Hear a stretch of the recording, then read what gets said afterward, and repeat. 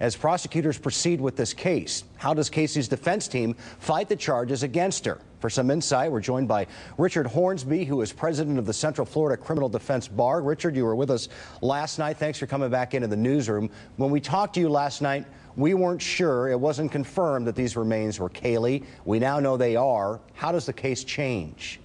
Well, the trial becomes more focused. No longer is whether or not Kaylee is still alive an issue and a possibility that Baez can raise and that the prosecution has to rebut.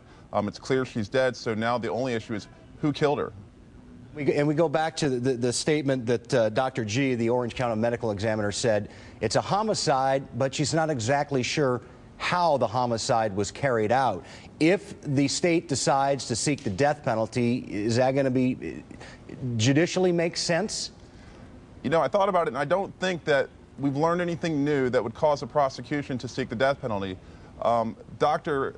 G basically said that it's a homicide. She doesn't know how it happened, which means that she doesn't know whether it was violent, whether it was passive, or whatnot. So I highly doubt the prosecution, based only upon the find of Kaylee, will go to seek the death penalty, because it would be unfair, quite frankly, because there's no new evidence other than the fact they've confirmed the death. Okay, and what you're referring to is if we knew, for example, that Kaylee underwent some cruel treatment before she died, that would motivate prosecutors to seek the death penalty. Absolutely. Okay.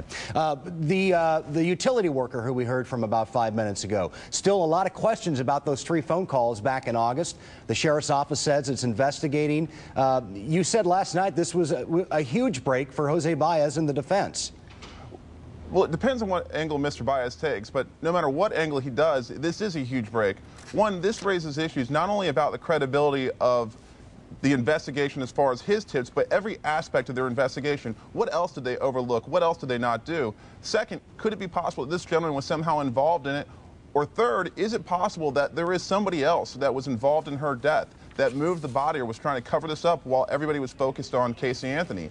And Jose Baez could be able to use this to its utmost advantage, and it will be a huge issue in this trial. Richard Hornsby, president of the Central Florida Criminal Defense Bar, thanks a lot for coming in. We appreciate your insight again. Thank you. Thank you.